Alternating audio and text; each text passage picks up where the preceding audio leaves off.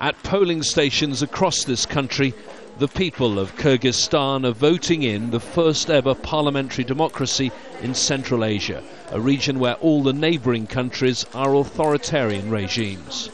I think it's a defining moment. We can change to a new form of government. It's crucial. That's why I came here with all my family. This small country has endured a great deal of turmoil and bloodshed already this year. Former President Kurmanbek Bakiev was overthrown in April. Over 80 people died. In June, more than 400 were killed when violence erupted in the south of the country.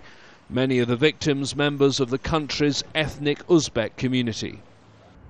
Because of those bloody events, security is obviously a concern for this election. But when you look on the streets, you don't see any presence of extra police. The authorities believe that would be a provocation. Instead, extra forces are in their barracks on standby.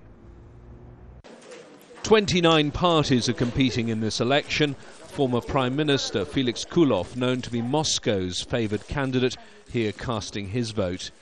The outcome is almost certain to be a coalition government, and there are worries about a period of political instability in the weeks following the election. We are all having hopes that this system will work, but of course there are many, there might be many, unexpected difficulties. This desperately poor nation has seen little real stability since the end of the Soviet Union.